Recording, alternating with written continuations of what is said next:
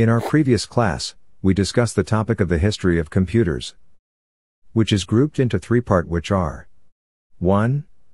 Early calculating devices. 2. Early mechanical counting devices. 3.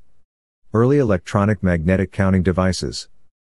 In today's class, we will discuss the topic history of computer 2 mechanical counting devices. Early mechanical counting devices and their inventors. 1. Abacus. The first computer was made several years ago by a man called Abacus. It was used for simple additions and subtractions. It is known as the Abacus counting machine. 2. Blaise Pascal. A Frenchman called Blaise Pascal made the first adding machine in 1642.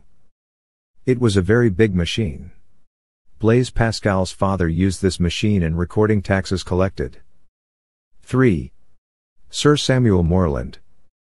Sir Samuel Morland, an Englishman, invented three calculating machines between 1663 and 1666.